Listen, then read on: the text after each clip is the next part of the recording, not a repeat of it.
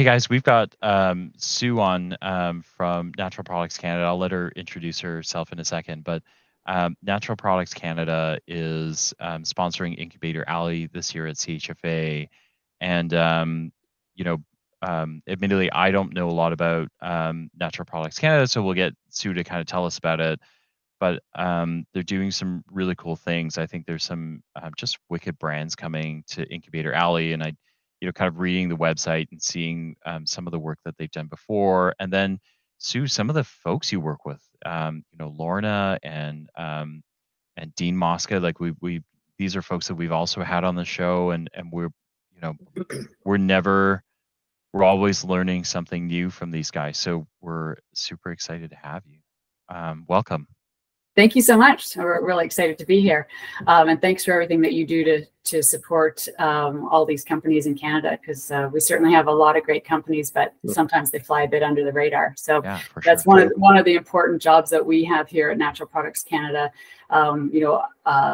Initially, our job is to identify these really interesting companies that are leveraging the natural and biologically based innovation, but then once we identify them, helping them to figure out what's their best path to market, where are they going to get the resources that they need, where they're going to get the expertise that they need. So we really act as sort of a one-stop shop for them in terms of providing them advice and guidance, connecting them to other expertise and resources. We also have some financial resources that we can give to them as well, which really helps to help them, address some of the gaps in their business plan.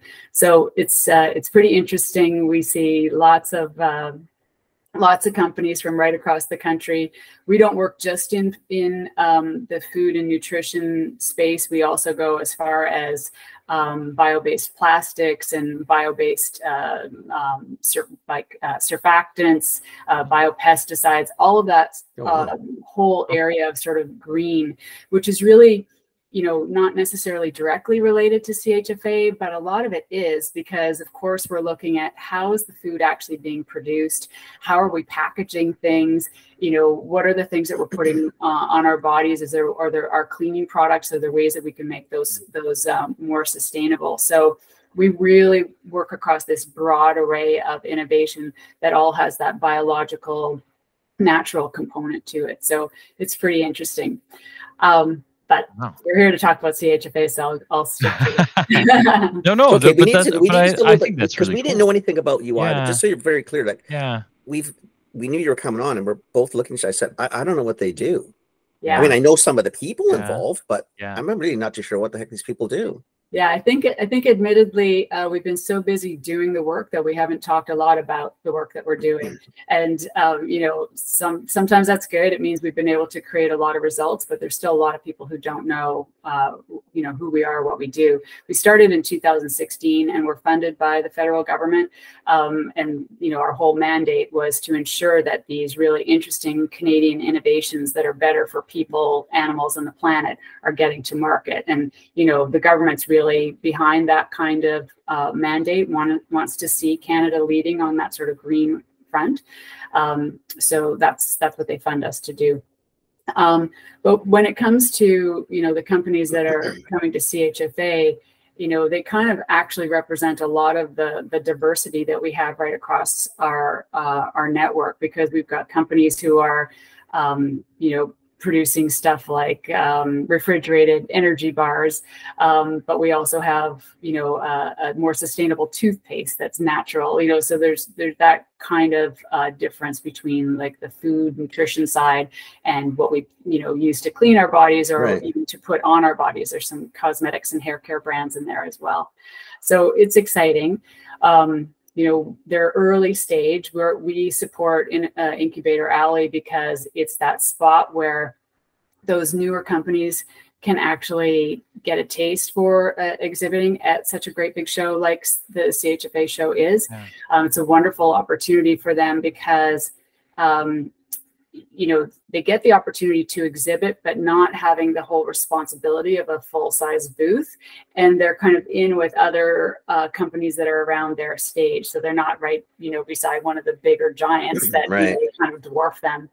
But, we support it, and we group our companies together. And, one of the things that kind of comes from that is they get sort of in a sense, an NPC stamp of approval. You know, there's some validation in people knowing that we're working with these companies, we're looking at the products that they have, we're looking at how viable they are as a company, and guiding them along the way, so that there is that little bit of validation that someone else believes that, you know, they've actually got something that's worth taking a look at.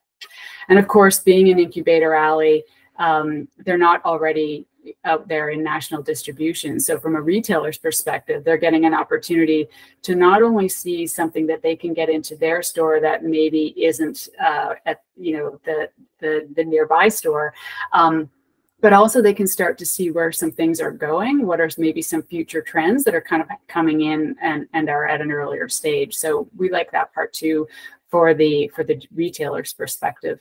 But every time we've done this, and this will be, I think, our third time supporting our clients to go to the show, every time we do it, you know, we get these companies coming back and saying, this was so amazing for us because, you know, we got to talk to all of these different buyers and retailers, and, you know, some orders have happened right there on the floor, which is excellent.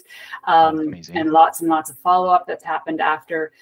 That's all really great. But then the other thing that always happens that we are always kind of surprised by is how much they learn just from talking to other companies. Yeah. The other startups that they're kind of working alongside with in the Incubator Alley, but also the people who are so generous in this industry, who have been there and done that and come along and ask some really good questions, make some really good comments about the product, about the way it's being positioned or packaged, you know, even about their booth display. So they really learn a lot just by being at the show, even if they never speak to a retailer. So it just gives them so many advantages for being there. And, you know, with our support, they're able to do it at a really, really discounted cost. And, you know, so we're able to support them that way. Because for a lot of them, yeah, this is a big deal. You know, they might have been sampling in single grocery stores or single health food stores, but this is an opportunity to get a lot of really in the know industry people seeing and tasting their products. I think it's amazing. I think you know, like over the course of this podcast, we've talked to people who, you know, have never.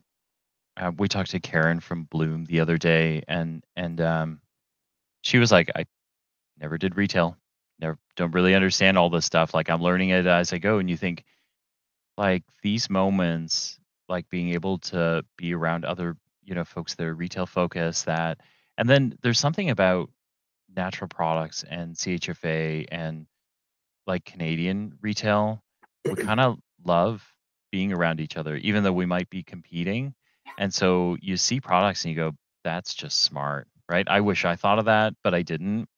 So let me give you something that I didn't know along the way. So I think of those, and I think what you're doing for these guys is so amazing, right? Like that first trade show, like everybody has a story about being at the wrong trade show. And you kind of go, oh, I stood around, nobody talked to me, I felt awful, like I spent all this money and nothing happened. And you're giving them a chance to be at, you know, something super relevant where, you know, we want it. We want people to come and compete, right? So with wicked products, right? So it's kind of amazing. Well, we do a lot of cool things in Canada, and what you sort of said at the beginning, we don't. I mean, we're a funny country. We like a lot of cool stuff. We can do a lot of cool stuff. We're highly innovative, and we don't tell anybody. Like, that's sort of the Canadian way, right? We apologize all the time, and we just don't really sometimes get on on the grandstand and say, hey, listen, you know, we do cool shit. We do a lot of neat stuff in this country, and we have a lot of people that can do cool things. Yeah. Right. Yeah. So I think that it's absolutely true. And, you know, as I said at the beginning, like we've been a little bit quiet about the work that we're doing. But one of the things that I'm really proud of, and I think that we do well, is we put out industry reports pretty much one a year, maybe two a year. This last year we did one to celebrate International Women's Day, and we did over 100 female founders in the natural space. And you mentioned Bloom, they were on the list, but it was amazing to see like over 100 women from across the country who are leading in innovation in, you know, food ingredients, these bioplastics, green chemicals, all the areas that I mentioned at the top. and they're all female founders.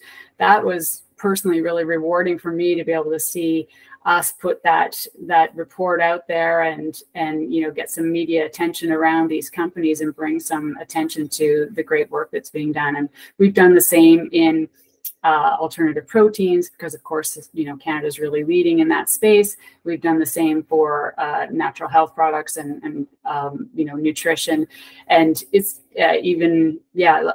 several events and reports that do that. So we do tend to try to do that, but I think there's just so much more work that could be done, because even in Canada, as you said, we're not really well known, and a lot of the brands aren't really well known, and it's just got to keep on working on it. Nobody has limitless budgets to no, it's just got to keep plugging. But yeah, very cool.